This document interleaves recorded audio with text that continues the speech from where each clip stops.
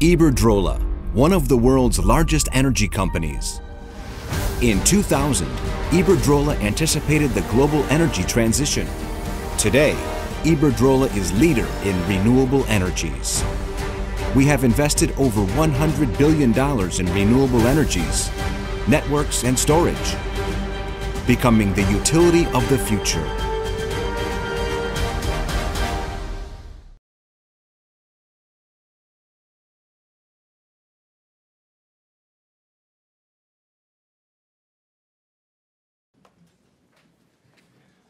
Good evening, everyone. I'm Tom Kulaga, Executive Creative Director of the New York Times live conversation series TimesTalks. Welcome to tonight's TimesTalks event, produced in collaboration with the UN Global Compact and exploring the most urgent challenge facing our planet, climate change. I want to give a special thanks to tonight's sponsor, Iberdrola. And now it's my pleasure to introduce Carlos Salle, Senior Vice President of Energy Policies and Climate Change at Iberdrola. Carlos? Thank you, Tom. Well, thank you very much, and thank you all for coming to see this thought-provoking event that we have to launch with a distinguished panel who are each playing an important role in the fight against climate change. Iberdrola is proud to sponsor this event during what is a crucial week here in New York for agreeing on a roadmap to deliver on the Paris Agreement. The United Nations Secretary General called for administrations, civil society, and companies to come to New York with concrete plans for action, because the time to talk has passed. At Iberdrola, we pride ourselves of taking action. Following the Kyoto Protocol, we made radical change in our business model. As first movers, 20 years ago, we started a process of closing down our coal and oil plants, innovating and investing in low-carbon technologies. Now, we have become a world leader in wind power and smart grid technologies. We have demonstrated that betting on the green economy is not only good for the planet and citizens, but also good for our shareholders. We have created thousands of direct sustainable jobs and helped others to create even more jobs across the clean energy sector. It is clear to us at Iberdrola that the cost of decarbonization is much lower than not decarbonizing the economy. There is positive momentum growing, but we know, as scientists and youth are saying, that we need even more ambition and much more urgent actions. I am sure we will hear plenty of examples from the panel this evening. Over the past few years, it has been particularly inspiring to see young people all around the world unite to take action on climate change. Young people are having a real influence on the debates, and their united voice will spur many into action. We are very pleased to be part of this first ever New York Times Talks event to take place during the week, the Climate Week. Thanks again for coming, and now I'm pleased to turn to Tom to introduce tonight's panels. Thank you very much.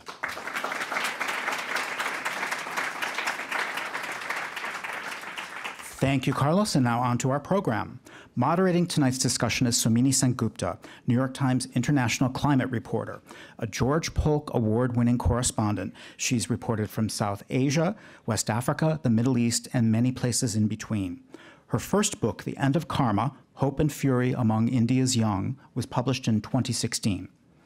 Joining Somini are our panelists, climate scientist Dr. Kate Marvell, Secretary General of Amnesty International Kumi Naidoo, New York City student and climate activist Alexandria Villaseñor, and Luis Alfonso de Alba, Special Envoy of the Secretary General for the 2019 UN Climate Action Summit. Please join me in giving them all a very warm welcome.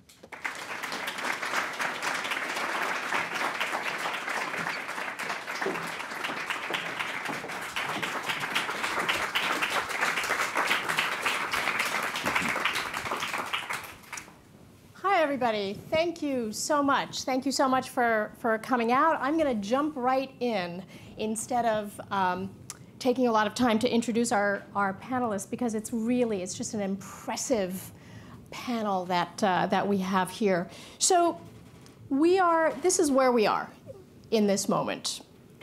There's more carbon in the atmosphere than ever before. The world is hotter than ever before. It's getting hotter faster. We've seen many of the consequences in recent months and years. We've also seen a surge of activism, not just in New York last week, but in Kampala and in Manila and in Berlin and Rio. And most recently, we've seen the United Nations Secretary General and his climate envoy, Luis Alfonso de Alba, really trying to push presidents and prime ministers to get their act together and make this rapid change to ratchet down emissions. So that's the moment we're in. It's a really pivotal moment to be having this conversation. So I'm going to start with you, Dr. Kate Marvel. You wrote last week a very influential essay that began with the lines, "We are, I promise you, not doomed." And, you know, when I first read that, you know, I thought, really? I mean, what are the choices before us right now, given where we are? What does the science tell us with certainty, with some certainty, and what does the science not tell us? I think the science supports urgency, but I don't think the science supports despair. We know, as you mentioned, that carbon dioxide is a greenhouse gas. We know that we've been putting quite a lot of it into the atmosphere. We know that the temperature is rising. It's about 1 degree Celsius hotter now than it was before the Industrial Revolution.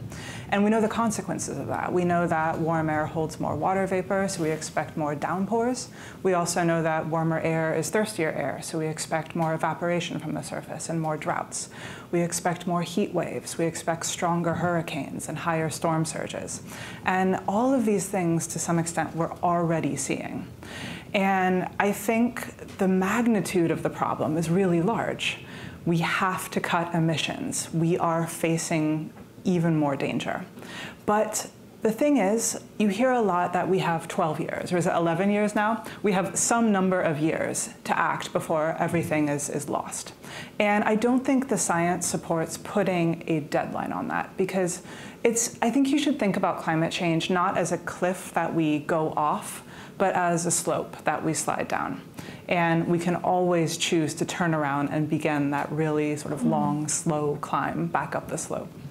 Yeah, that's a really stark metaphor. You know, it's not a cliff, it's a slope. I want to come back to that 2040 thing a little bit later. I want to ask you, Alexandria Villaseñor, you are 14 years old, you're an 8th grader, and you've spent 41 Fridays striking in front of the United Nations. In winter, in summer, in rain, you've been out there.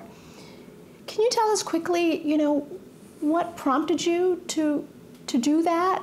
And when you were inside the United Nations this week, yesterday, what did you make of what you heard? Yes, well, first of all, thank you for having me so much tonight. It's very great to be here today. And so my name is Alexandria, and I have been on Climate Strike every Friday. And really what had made me want to get involved and take action was I was visiting family back in Northern California, where I was born and raised when the Paradise Fire broke out. And so Paradise quickly became the worst wildfire in California history. Many people died and many homes were destroyed. And so since I was so close to this fire, I had gotten a lot of the smoke in my home, and especially the smoke would be seeping into my house. I'd have to roll up wet towels and put them under windows and doors. People would be handing out face masks to keep out the smoke from breathing in all the smoke inhalation. But what I'd noticed was that the smoke wasn't keeping out the particles that were very harmful. And I think that that was one of the first things that I realized about how we are so unprepared for all of these disasters from the climate crisis. And so really, because I have asthma and it was inflaming my asthma, making me nauseous, my family had to send me back to New York City early for my safety. And at that point, I was very upset. I started to really research wildfires, and I started to see the connection between wildfires and the climate crisis. And that made me want to do something, take some sort of action, and I didn't really know what to do. And so after seeing Greta Thunberg speak at COP24 and seeing her, she had really empowered me, and I finally knew what I had to do. And that's what made me take my first form of activism and start striking. And so leading up to the United Nations Climate Summit, it's been a very anticipated moment. And so I know from the youth's perspective, we have seen our world leaders come together for big moments like this, but have seen no action at all. And so what happened yesterday with the United Nations Climate Action Summit is that me and Greta Thunberg and 14 other children from all around the world, and you can look at all of the names of the children at childrenversuseclimatecrisis.org, and we had filed a complaint to the Committee on the Rights of the Child, saying the world leaders are violating our rights as children because of their inaction on the climate crisis. And this is because we have waited and waited for world leaders to do something, and they haven't done what they were supposed to do. So this is a legal brief filed under the Global Convention on the Rights of the Child. Exactly. We are taking all these world leaders to international court for violating our rights as children, because in Article 6 on the Convention on the Rights of the Child, it states that we have an inherent right to life. And right now, the climate crisis is threatening that, and it's threatening our future and all of our livelihoods all around the world. Ambassador, you've spent the last many months trying to cajole and push world leaders into doing more and doing it faster. From your perspective, what was the good, bad, and ugly of yesterday's summit? Well, let me start by highlighting that we have invited to participate in this summit not only governments, also civil society, youth representatives. And we have worked in the preparation of this summit with all this group of stakeholders, and I was very happy to see them inside the building. We have Alexandra was part of it. We had the first ever youth summit on Saturday, and we also included a segment, a dialogue between the Secretary General and the youth at the beginning of the summit. We had a large participation of business sector, civil society, indigenous people. They were all on the stage, and they were all on the stage at the same time. I think that the message of inclusiveness that the Secretary General sent through this format was very, very innovative and very powerful. I think we had very high level of representation coming from all those stakeholders in the room, and a number of important commitments or actions, including actions proposed by the youth, actions proposed by governments, and some coalitions that were formed. It is obvious that we are still far from what we need to achieve, but I think it has been extremely important to have this opportunity to bring all the stakeholders together and develop what I hope is going to be a next stage in the fight against climate change, one that will concentrate on action. No more speeches, no more statements, no more meetings at the United Nations if it's not to take stock of what has been done and what needs to be done in addition to that. So for you, you were happy to see so many people there, you were happy to see the diversity. Tell us what you think were the concrete actions that came out of it. What were your top 2 or 3, and what didn't come out of it that you had hoped would? I think you saw movement, which is very positive from governments, still not all the governments. You need to remember that the obligations for governments are to present new NDCs next year, not now. But we saw a number of governments which came already with an announcement, concrete announcement, or commitments to present the new NDCs in the very near future. NDCs, nationally determined contributions. These are their voluntary pledges on what they will do to ratchet down emissions. Exactly. Okay. And they have also embraced the goal of 1.5 degrees as the goal for the international community. That means that we need to get to carbon neutrality before the 2050. But more importantly, I think those countries that came yesterday have seen what leadership looked like.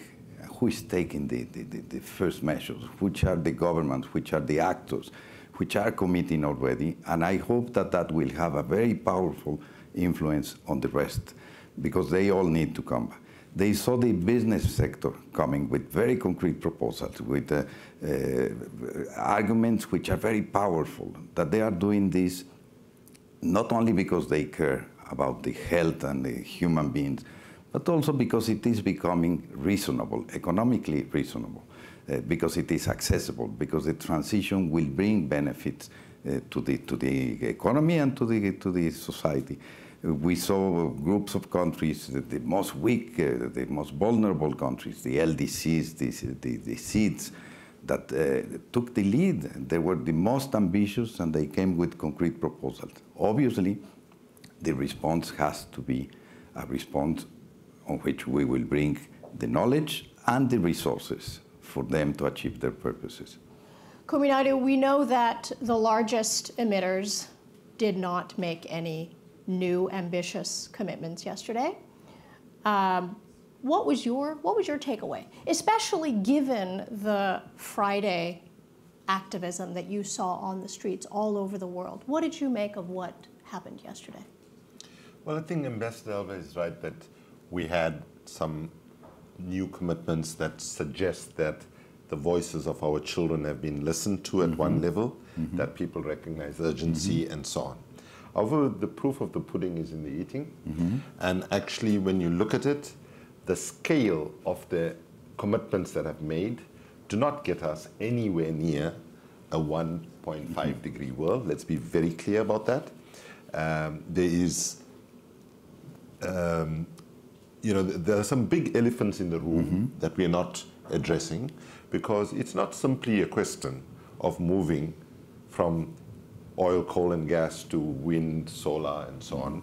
But we also have to look at questions of the very, very unequal consumption patterns we have in the world, as well as the deepening inequality that we have within countries, because the climate crisis is in part a consumption crisis, right? If you look at the uneven, skewed ways of how people consume, what they consume, and so on. So overall, I think the spirit, for those of you who saw Greta Thunberg's speech yesterday, was one that still says our leaders are not where we need them to be.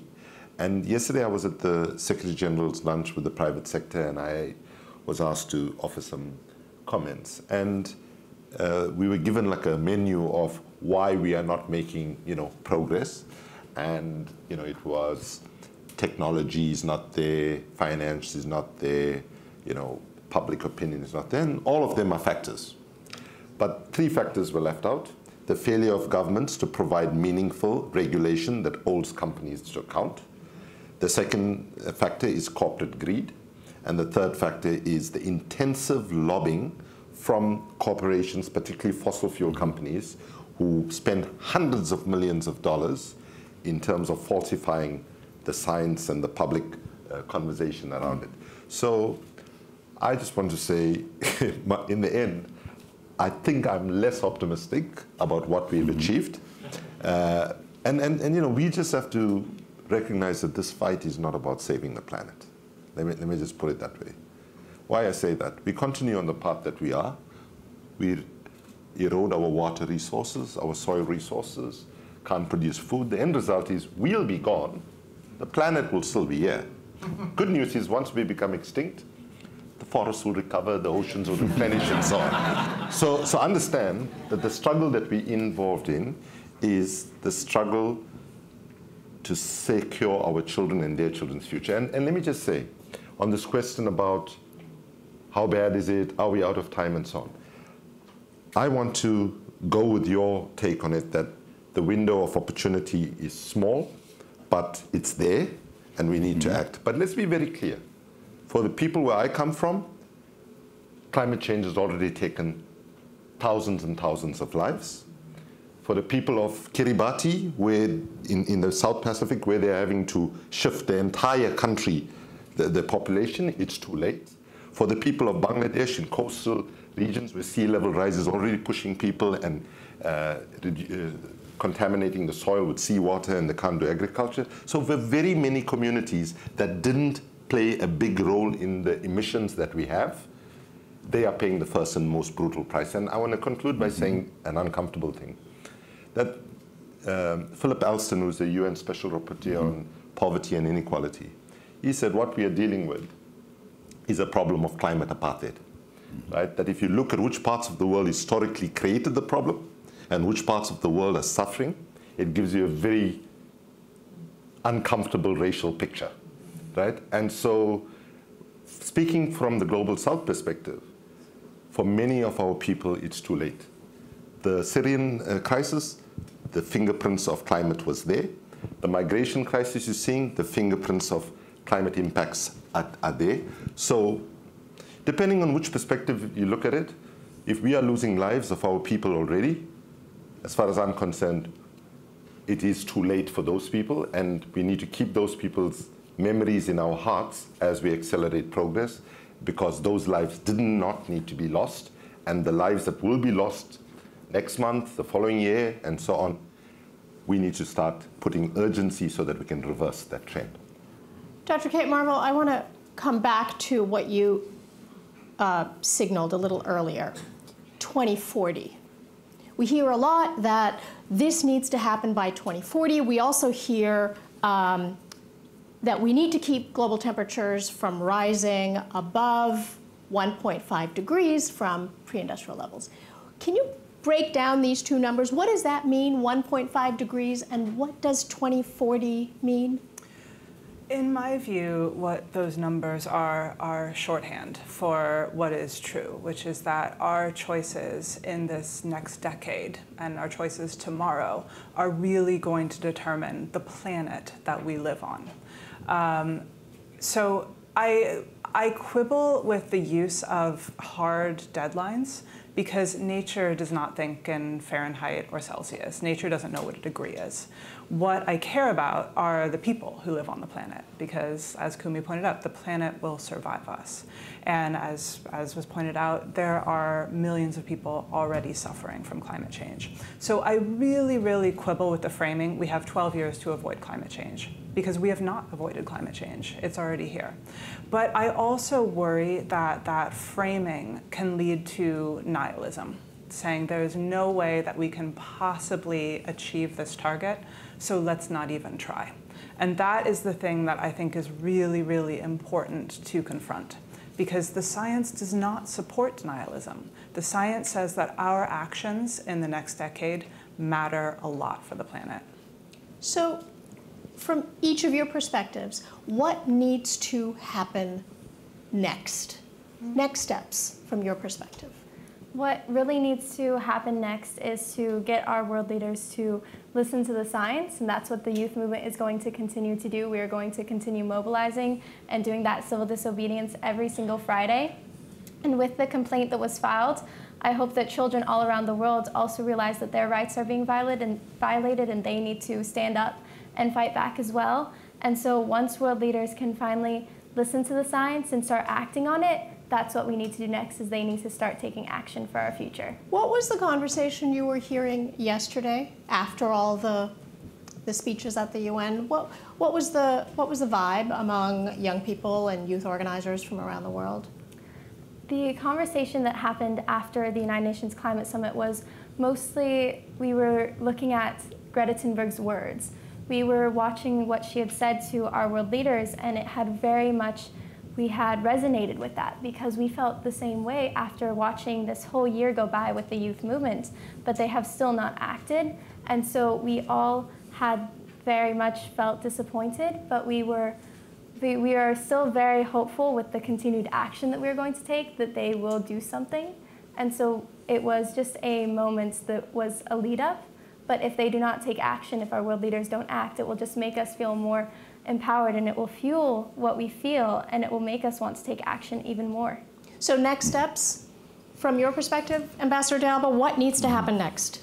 Well, for us, the summit was just the beginning of a process. It's certainly not the end. If we have focused on the event in identifying a number of actions, concrete actions, commitment by different stakeholders, our obligation is to do a follow-up of those actions, and not only to summarize what everybody has committed, but to do serious follow-up, which means in some cases to monitor and highlight the importance of doing things. In some other cases, actively helping the countries to achieve, or the companies or the stakeholders to achieve their goals.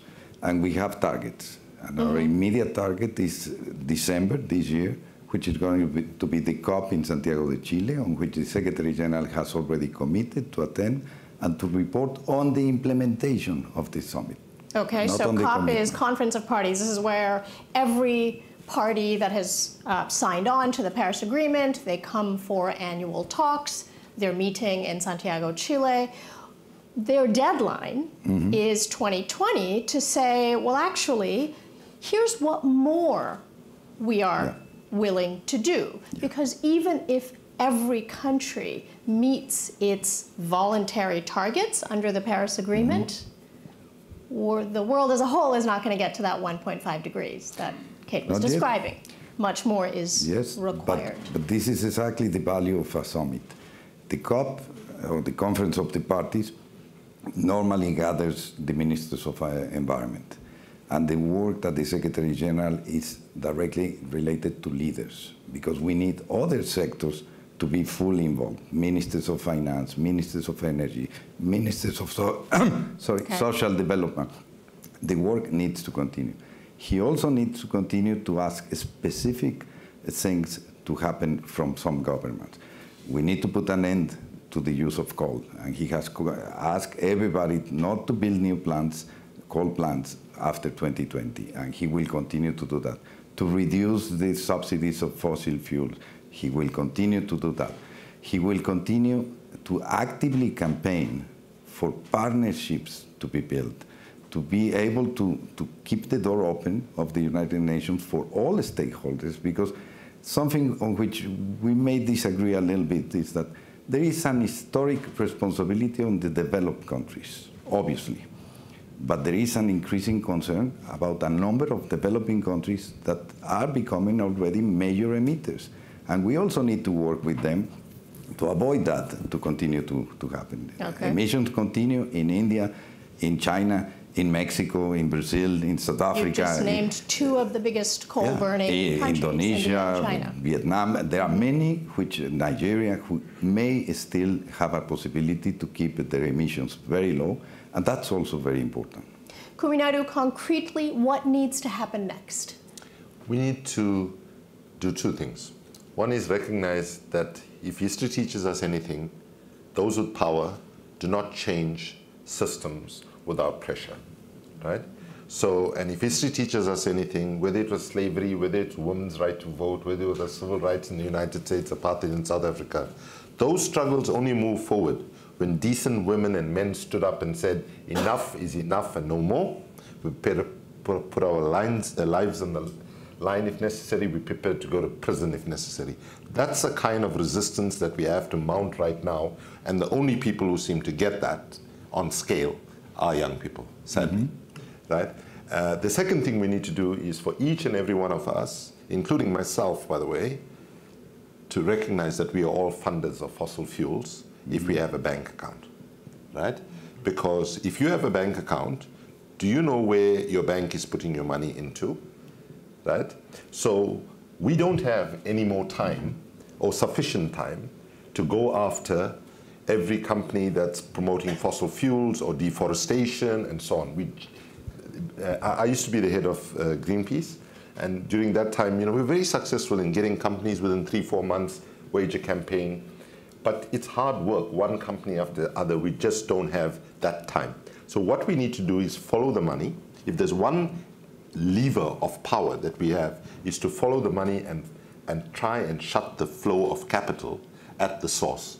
So for example, if each and every one of us want to think about something that we can do, we have power. Whether you have $5 or $5 million in your bank account, you are a stakeholder in your bank. So we need to look at all the financial institutions.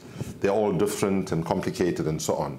But we have to bring people into the participating in actually stopping investments that makes the problem worse. And on the other hand, we have to add our voice towards where investments should go and the investments should be going into energy efficiency, new clean energy, as well as more innovative solutions to everything from how we do agriculture, which is 20% of emissions, by the way, as well as, aviation, clean aviation, fuel, and so on. So we have to work out ways to shift the flow of capital from climate-destroying economic activity to climate-protecting and rehabilitating economic activity. Dr. Kate Marvel, from your perspective as a scientist, what is next, concretely?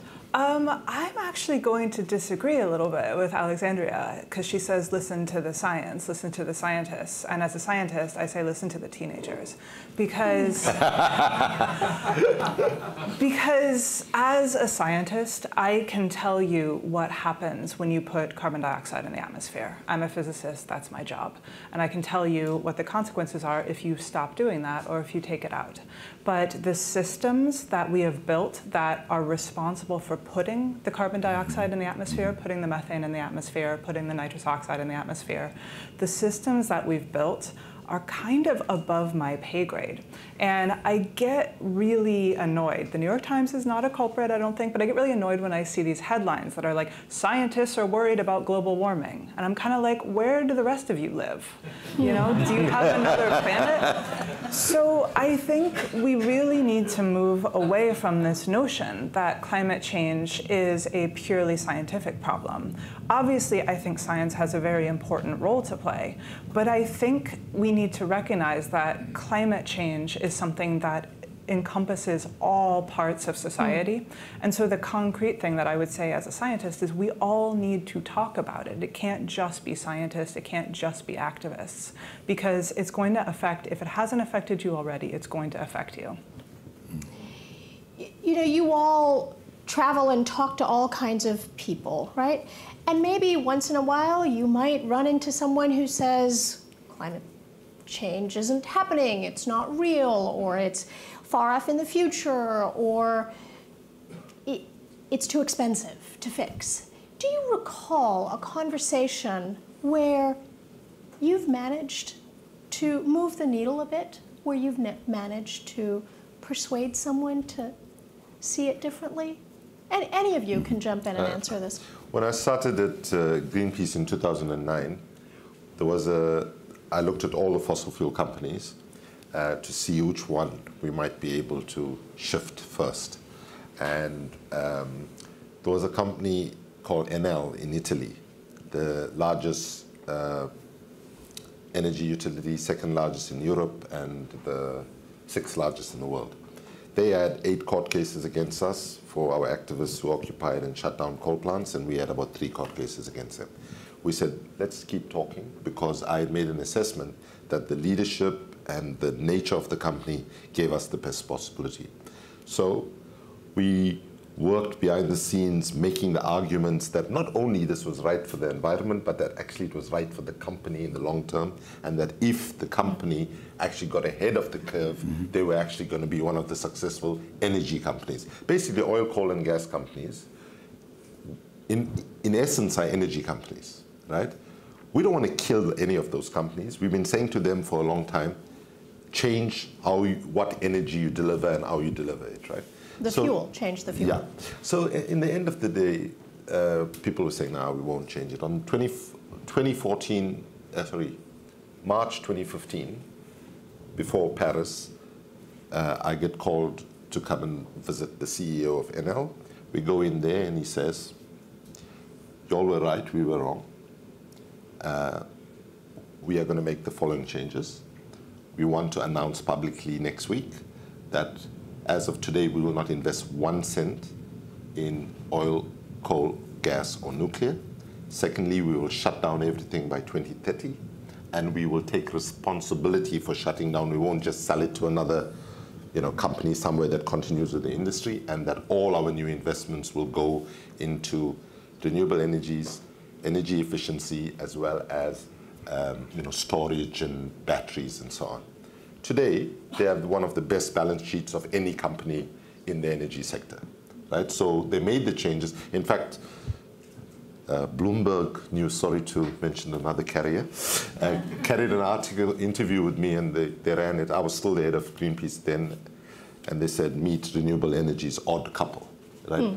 So basically, we need to continue. Just to be clear, the industry sometimes likes to say that we in civil society are not willing to engage in dialogue and so on. I want to tell you that's not true. We are always willing to engage in dialogue. Okay. However, we're not willing to engage in cosmetic dialogue where we know exactly that they are just wanting to get a photo op with us so that they can say they talked to Amnesty International and that we are in dialogue.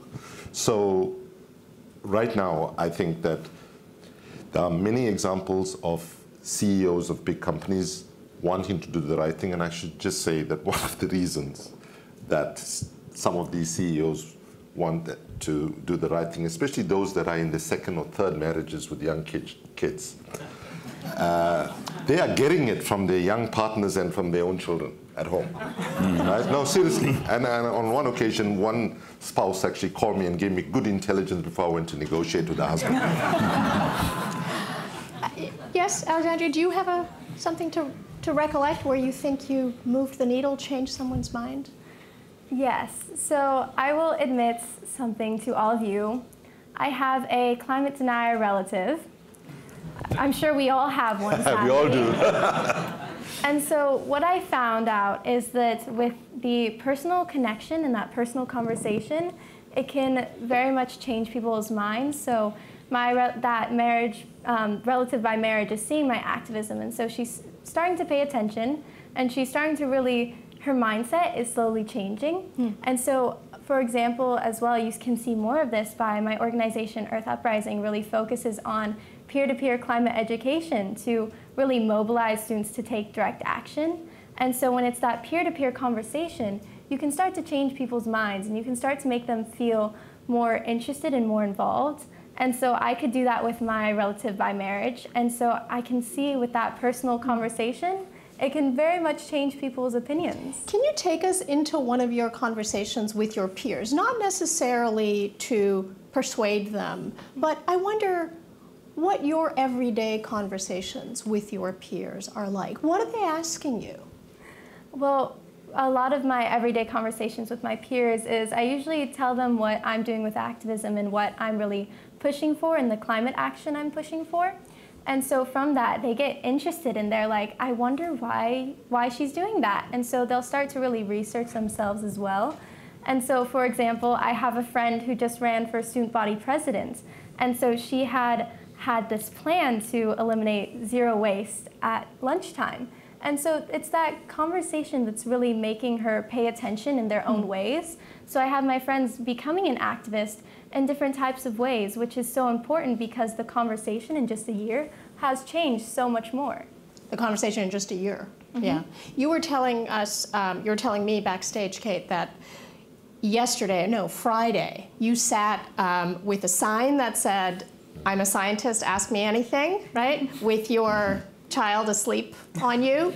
And you said that the young people came and asked you a variety of questions. Share some of that. I mean, I got a lot more questions than I was expecting. As kind of a cranky old lady, you don't really expect teenagers to come up and talk to you. What were they asking you? I got some questions saying, I saw this on TV or I saw this on the internet. And whenever anybody prefaces something with, I saw this on the internet, you're like, oh my God. A lot of times people were genuinely concerned. I read this, I heard this, is this true? And generally the answer was no. But for me, that was a big shock, like, oh, those things are still floating around out there, including some sort of conspiracy theories that I'd never even heard of. But I think the number one question I got was something like, are we going to be okay? Is there any hope? Can we have any optimism? And I think the answer to that is, you can have hope if you make it. That's very powerful.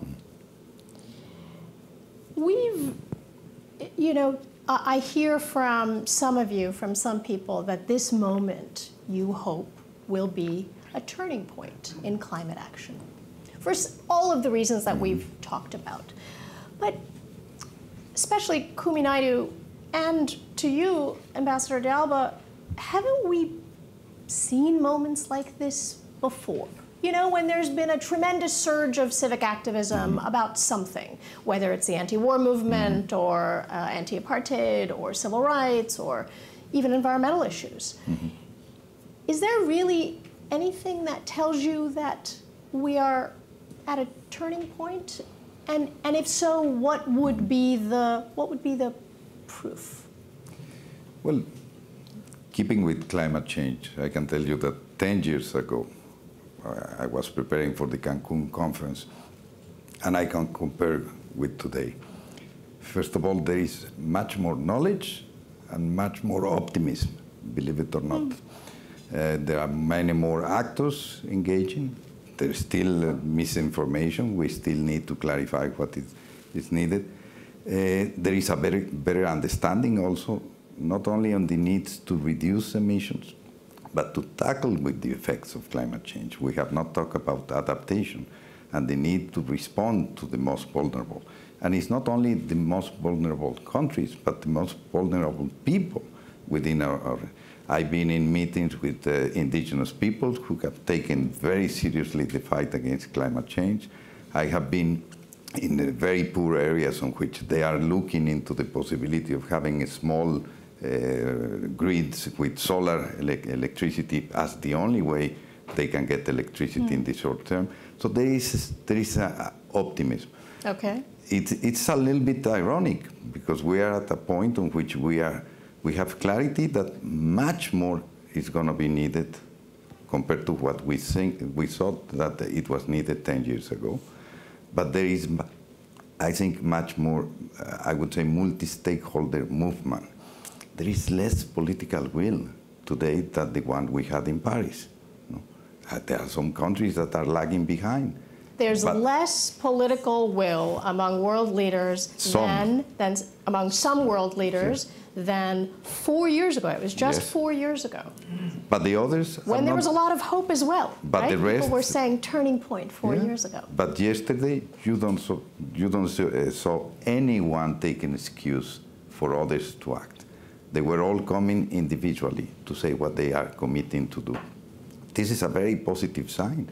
We have gone from a process on which there was a huge divide between developed and developing countries and a huge bargaining with the rules of consensus. Everybody had to agree, etc. Very slow processes of negotiation to a point on which every single government, local government, federal government, every single enterprise, every single person can be held accountable because we all have the possibility and the responsibility to contribute to the solution. This is amazing.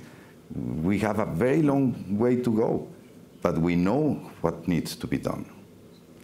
I would just add the other positive factor is the technological advancements we've seen. Technology. And the fact that, for example, solar and wind for the last 5 years, and if you've got money to invest, don't invest necessarily because of the climate. The return on investment right now is better in solar and wind. We're seeing it, right? Because the technology is coming. And by the way, solar, wind, and other clean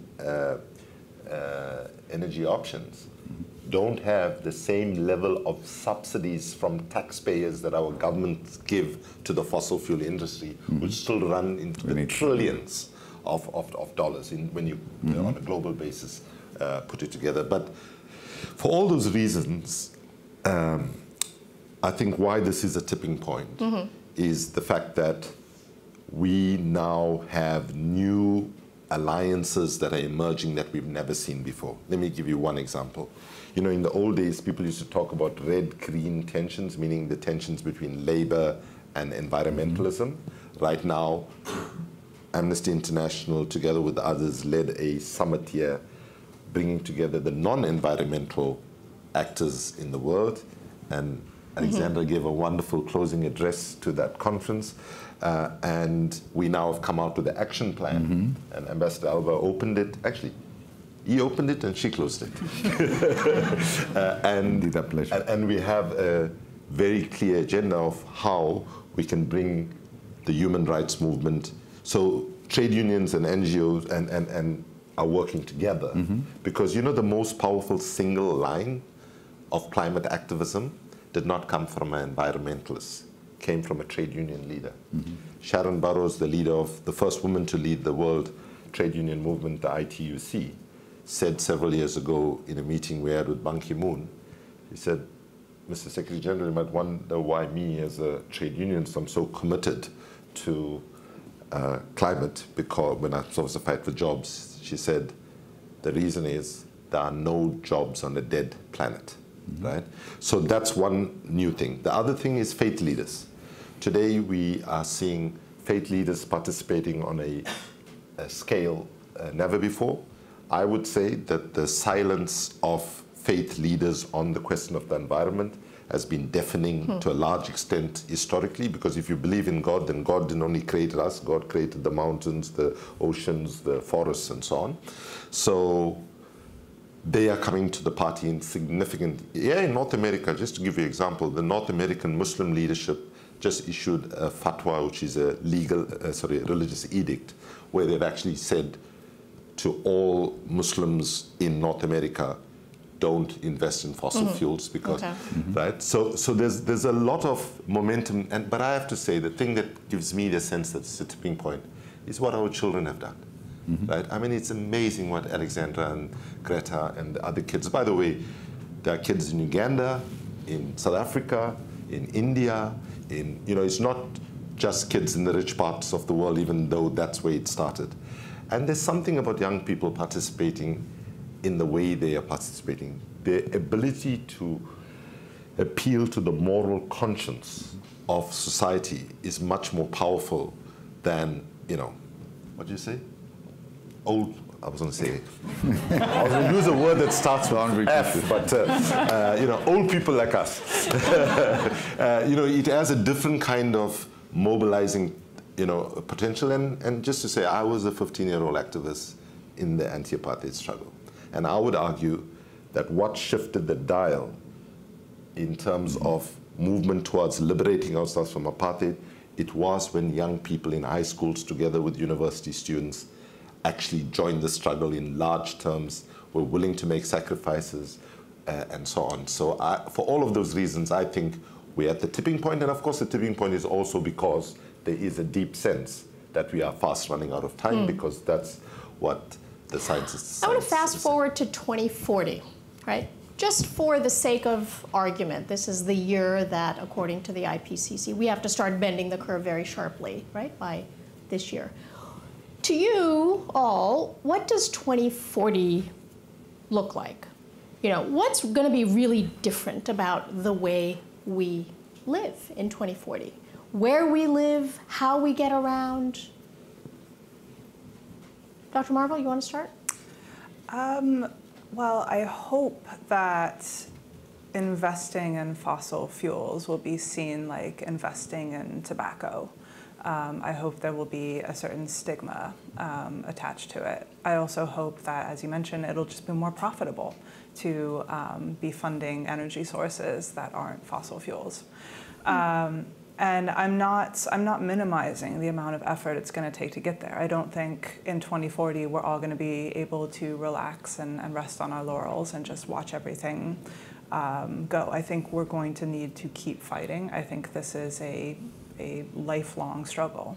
Okay, so very concretely, 2040, fossil fuel investment has a stigma attached to it. What do you see in 2040? How old are you going to be in 2040? In 2040, I will be 25.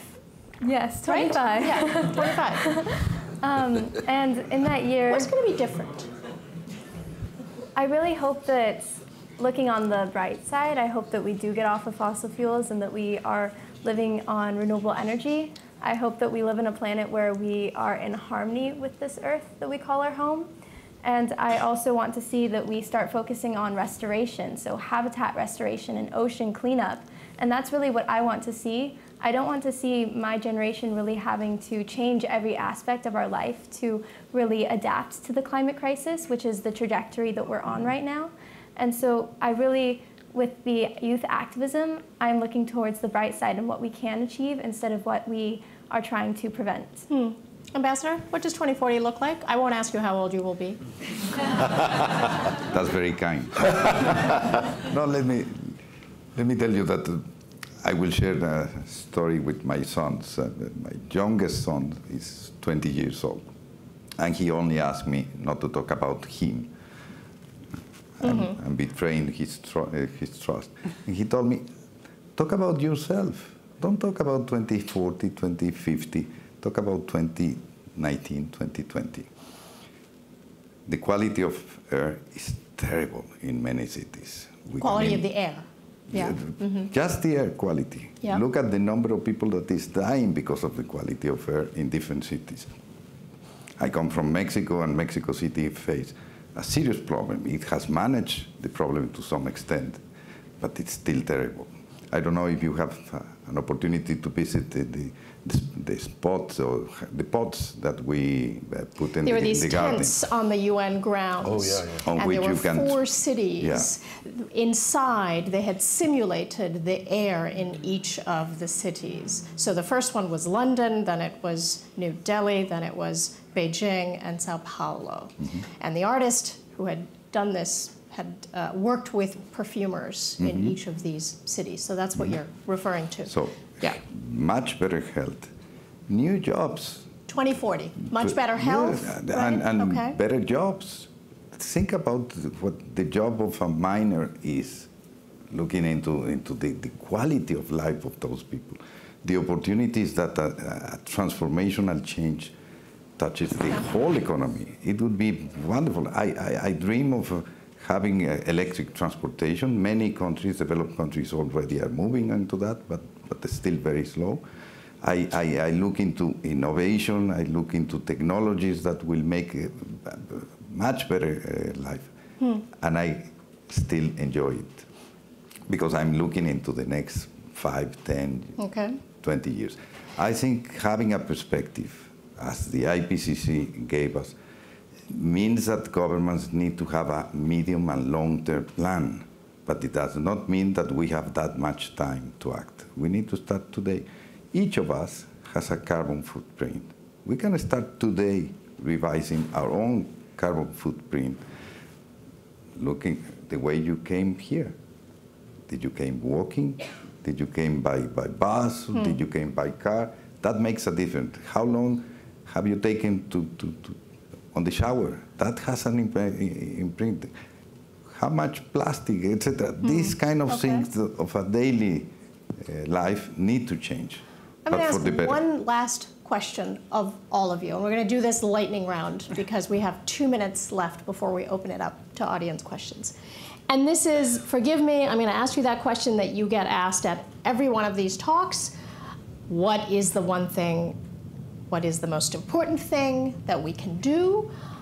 I would like to ask you to imagine not just we as individuals, but what can we, either as an individual, as a community, as a city, as a country, as a generation, what is one thing that we can do at any of these levels? One thing. What I want to see from all of you is joining the student strikers and start joining us in our direct actions.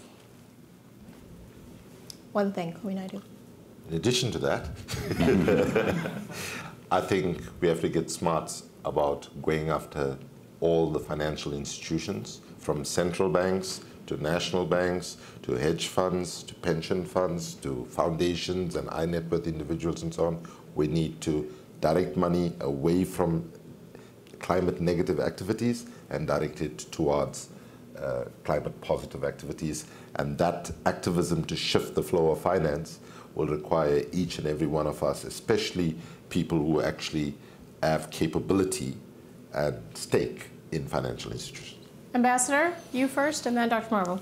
Well, as a diplomat, I hope that we will be able to maintain the doors very open at the United Nations, and we will be able to continue to work with the youth movement and other stakeholders. I think that has made before and an after for the United Nations, honestly.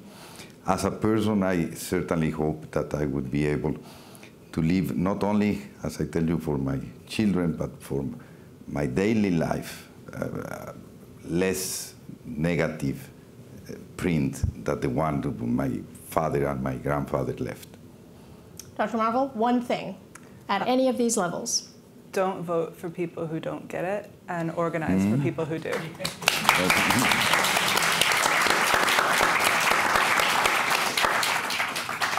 I am going to, I can't wait to hear what questions you all have. I will request that you ask a question, which ends with a question mark. I will request that you keep it short because we have so much to learn from this panel.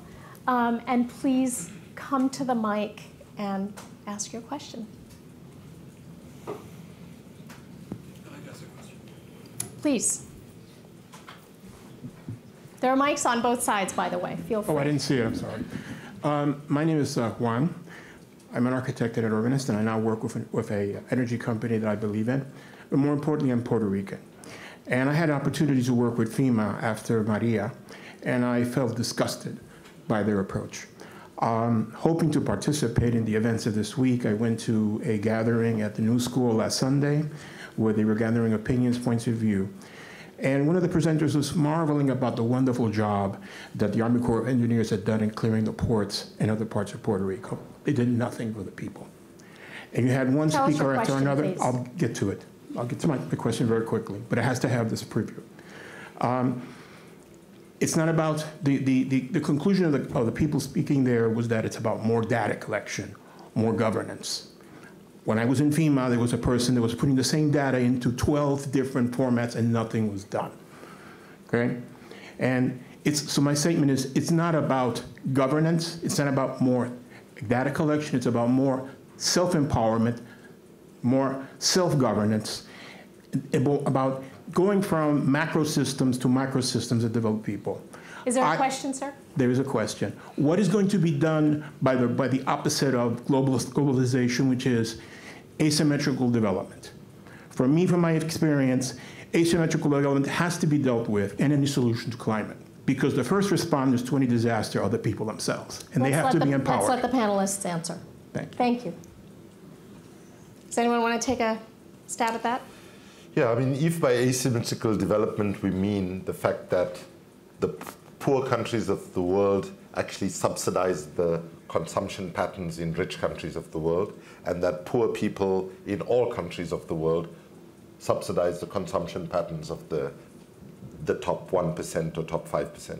So I would say we never were going to solve the climate crisis without actually rethinking the whole model of development. So it requires more decentralized energy systems. For example, the example you gave, if we are concerned about taking rural people out of absolute energy poverty, you don't need to build big grids. You need small micro solar grids for a village of 50 or 100 people. But let me just say the main thing is, if you look at our response to the global financial crisis in 2008, it was all about system recovery, system protection, system maintenance. When what we should have learned is what we need is system innovation, system redesign, and system transformation. And that's what we need if we're going to prevent asymmetrical development, which is deeply embedded in the way the world operates. We have this amazing panel. Please, someone must have a question that I haven't asked. Hi, I'm wondering a bit, I'm thinking about the narrative of focusing very much on 2040 and 2050. I belong to a project of researchers, companies, and civil society, which has been launching a report this week called the Exponential Roadmap, which very strongly advocates the halving of emissions till 2030. And I wonder, what is your best ideas for making us focus not only on the net zero and long term, but also more near term or mid term? Thank you. Ambassador? Well, I will go back to my point that for me the most important date is 2020, because not only is the most immediate, but it's also, according to the Paris Agreement, is the moment on which the member states need to come with enhanced NDCs. If you take the level of commitment that has been, or which is on the table today, you will see that it is at the maximum 1/3 of what is needed to be done. So we need to scale up that drastically. And then you need to look into 2030, because by 2030, globally, emissions need to be reduced almost half, 45% according to the IPCC report. By 2030, that's... By 2030, yeah. 45% reduction. And this is in order to achieve carbon neutrality by 2050. The scientists will correct me if I'm wrong, but that's the information we got from the IPCC. So I think those dates are useful to get the understanding of what needs to be done.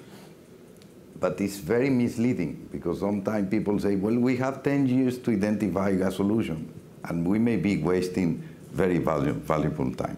Science is evolving, and new technologies could change those dates. But today, I think we need to take it seriously and start acting immediately. Is it possible, what the audience member just asked, to have emissions by 2030, or do we need unicorn technology to do that? This is to maintain the temperature below 1.5. Mm-hmm. If we did the following things. One, the IPCC in October said if we are going to engage in what some people call rewilding, which is 1 trillion trees to be planted urgently, the country of Ethiopia in 12 hours planted 398 million trees. If a poor country can do it, come on, don't tell me that we can't take 1 trillion, divide it, and so on. That's one action that we need to take urgently now, but a whole range of subsidiary actions need to be actually taken, and we need to be looking at recovery as the term that you used, because, I mean, if you look at the Amazon right now, right, we need to look at how we actually engage in some measure of serious reforestation and so on. So unless we look at, I give you that as an example, but I am anxious that we have to do it in the next 2 to 3 years. These things need to go to scale. Otherwise, we don't meet what the science told us in October last year in terms of the 2030 sort of framework. Dr. Marvel, did you have something to say about the halving emissions by 2030? Is it possible? I mean, we create the possibilities. I do think that a lot of the scenarios that we use to project, staying under the 1.5 degree limit require the use of technologies that are not widely used right now, specifically something called BECCS, bioenergy with carbon capture and storage.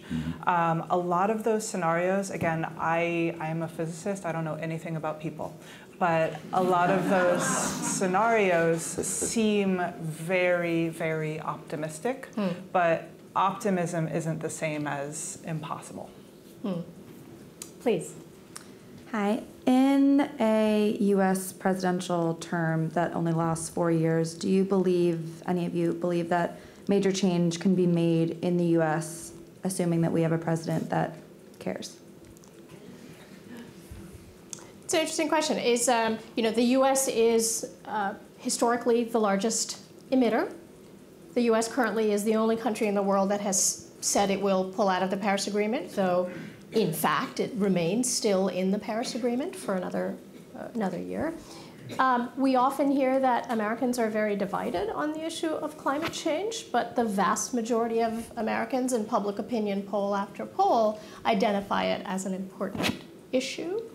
Do you want to take a stab at this? You're not old enough to vote, but I think the question actually is really interesting to hear your perspective on. Definitely. So I believe that any potential world leader who is looking after their country really does need to be protecting the future generations. And so what is so interesting about this youth movement is that we aren't looking at any sort of gaps between one party or the other. We're just uniting behind the science. And so this is one of the first times where we're not really making it political or polarizing. You mean among young people, it's not as partisan an issue as it is among grown-ups, older people? Exactly. We youth like to stay nonpartisan because we want everyone involved. We don't really want to polarize. We want everyone to listen to the science instead of looking at one specific piece of legislation or looking at one specific party that's specific towards one country. a lot of the students, what makes this movement so powerful is it's a global message. So we are really focusing on the global greenhouse gas emissions and the 100 companies that are contributing 70% of the global greenhouse gas emissions. So we're really focusing on the systematic change that needs to happen in order to combat the climate crisis. Climate has come up as an issue in the Democratic contest already. Do you see, Dr. Marvel, a political tipping point at all? I don't know. And the reason I don't know is because I don't really know anything about politics. But I also am just in a constant state of surprise and shock because I never would have imagined a giant youth movement. In 2016, at the presidential debates, there was not a single question asked about climate policy. And now, this year, CNN had a 7-hour town hall where they grilled all of the candidates on their climate policies. And 3 of my students asked questions in that town hall, actually, which is pretty amazing. Yeah. And so just the fact that all of the presidential candidates are on stage being grilled by extremely smart Columbia University graduate students about their climate policy. The Democratic presidential candidates, yes. Yes.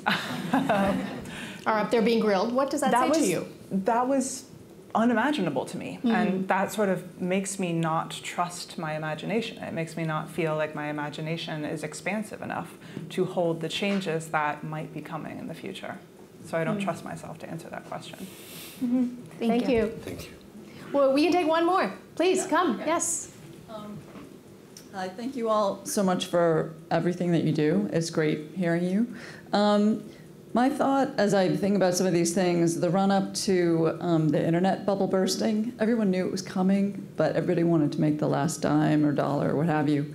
Everybody knows this is coming, but nobody wants to be the last person to not make money off of it. How do we make continuing the status quo painful enough so that people stop? And then second question, nationalism, tribalism, how does it contribute to what you talked about, the change in thought? Well, let me start sharing something that happens today. Today I attended the first meeting in the morning. It was at the WEF, and then I attended a meeting of the U.S. Chamber of Commerce, and I was talking to converters. I was quite surprised how serious the engagement is there. I don't know, but the many are coming.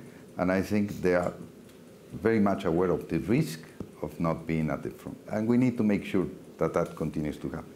And I use an example of one of the initiatives that I heard that the youth brought to the summit. It's an application for a cell phone, on which Alejandra can explain it better probably than me. With the application, you can check every product you consume. You can check how sustainable the company is.